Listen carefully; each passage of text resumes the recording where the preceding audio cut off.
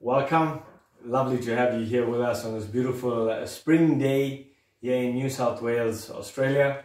We are continuing with our series on growing up in faith, a journey through Hebrews chapter 11. Last week we spoke on this lovely verse, Hebrews chapter 11, verse 3a, which said to us, by faith we understand that the worlds were framed by the word of God. And that was quite significant because it underscored and just highlighted the importance of the creation story.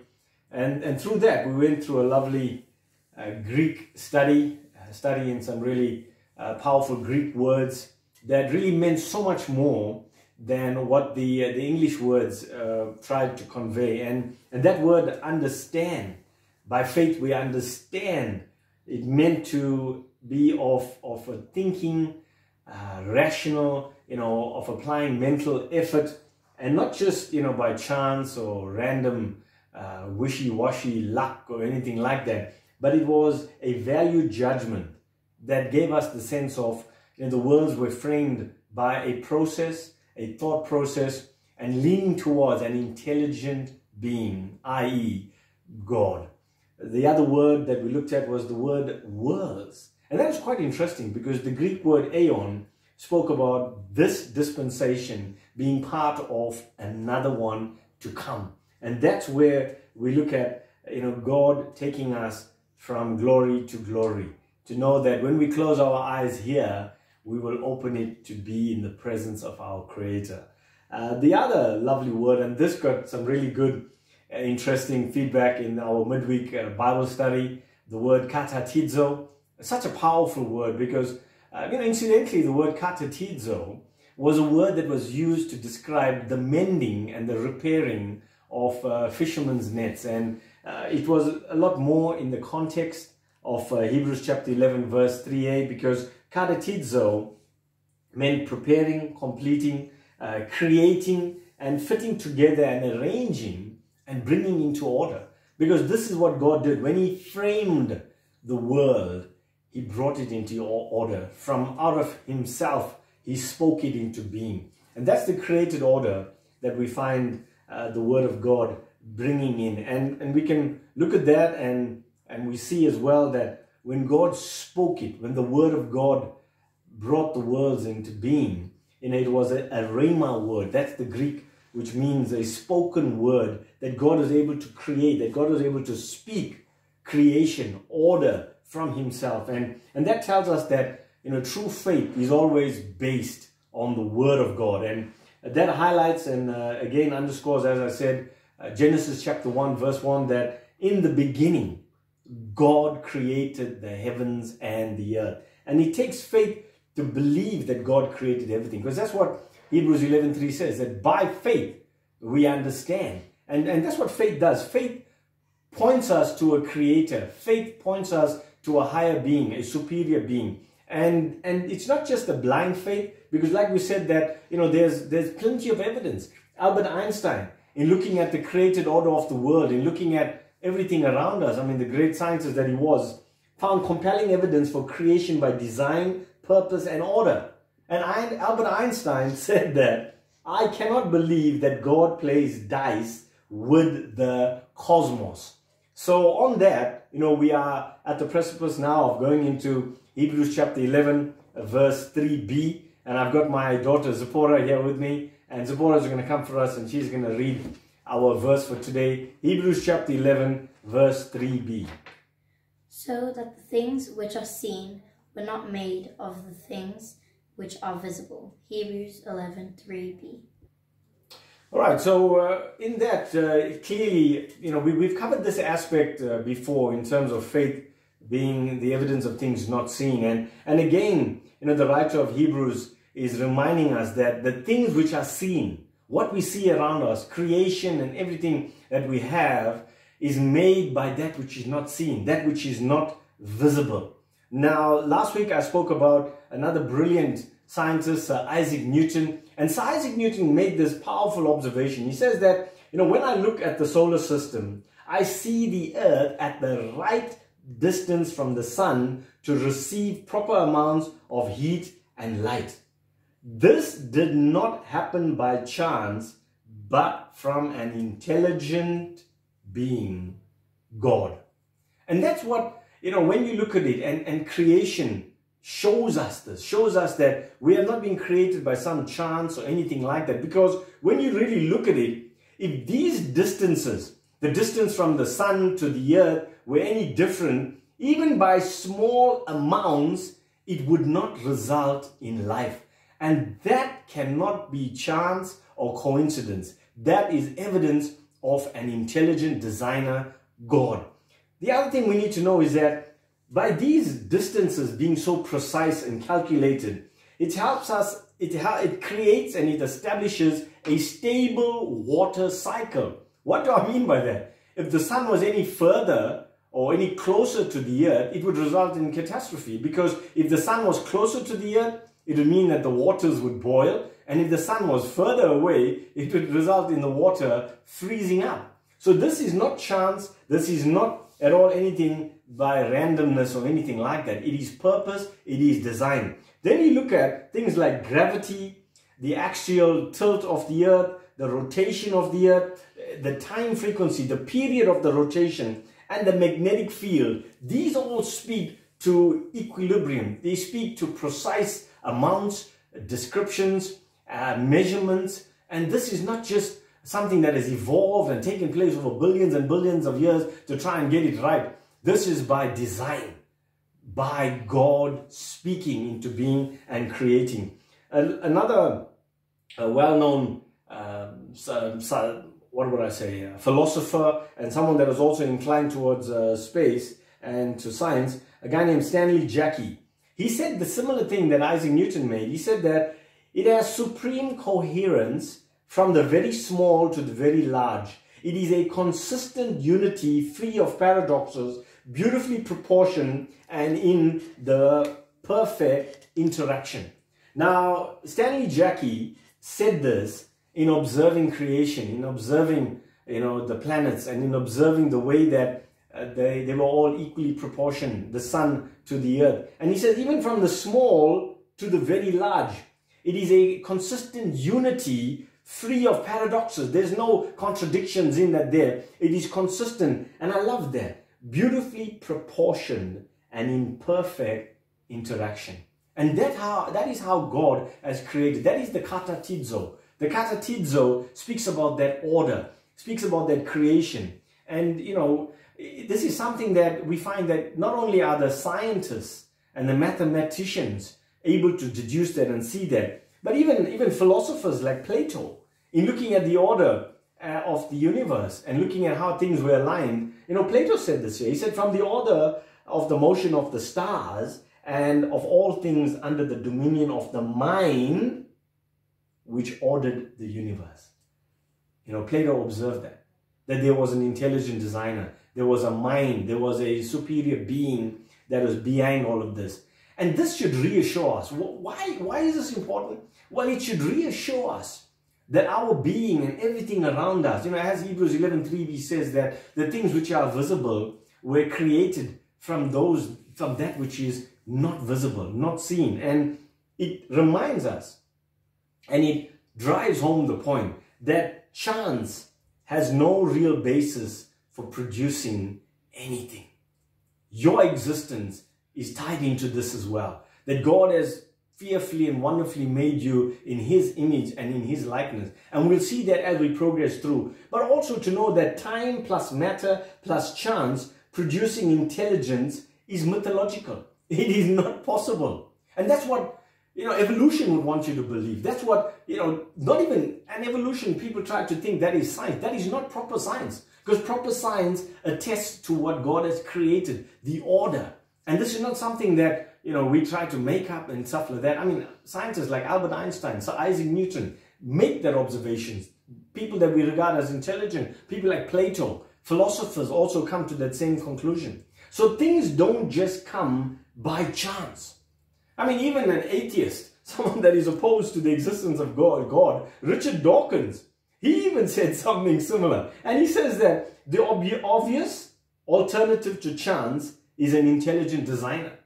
Arriving at that place where he realizes that this cannot have occurred by chance leads Richard Dawkins to make the conclusion that it is by an intelligent designer, i.e.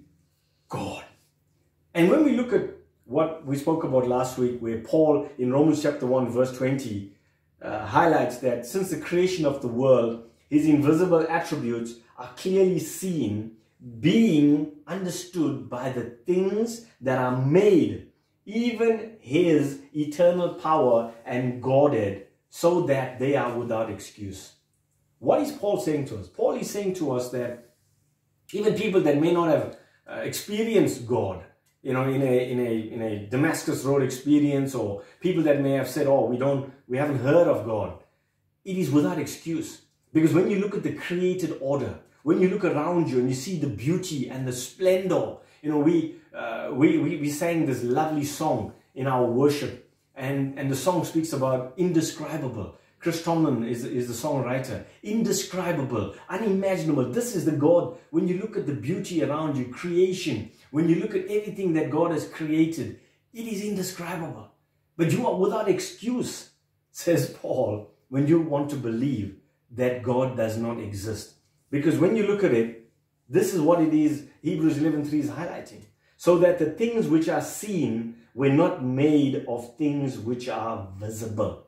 So you cannot look at it and deduce that from what we see, it has been created. Because that's what evolution wants to teach you. Evolution wants to teach you that from this came that, and that came that. But we know that it is the unseen God that has put things into motion by his spoken word. And when you look at it, when you analyze the order and complexity of creation, creation shows God created a world of order and harmony.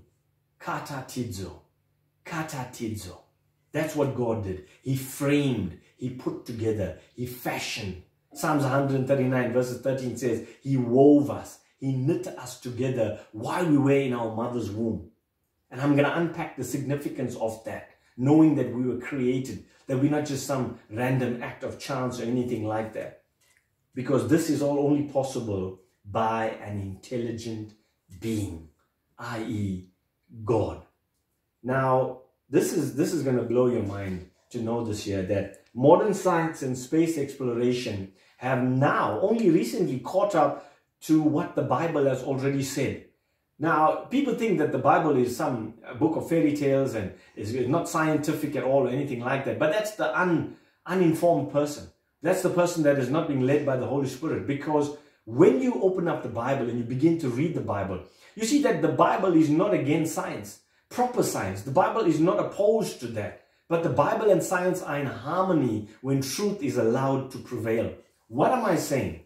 I'm saying this here that it's only recently, through the inventions of telescopes and powerful equipment, that people have been able to deduce that the earth is a sphere, that the earth floats in space, that the universe is expanding, and that individual stars are unique. Things like that have only been recently discovered because of the advance of scientific technology around telescopes and things like that there. And even recently being able to piece together and realize that the human body and the earth share common building blocks. But you know what? What if I had to tell you that the Bible over 2,000 years ago already spoke this and already revealed this? Would you believe me? Well, take a look for yourself. The earth is a sphere. Isaiah 40:22. You can go and check it out. It says that. The second point, the earth floats in space. Job 26:7. Now, Job 26:7 is one of the oldest books in the Bible, and that was revealed to Job. The universe is expanding. Now, you've got to have a really complicated, sophisticated mechanism in order to deduce that or to arrive at that conclusion. But Isaiah, the prophet, revealed that. Isaiah 42 verse 5. Individual stars are unique.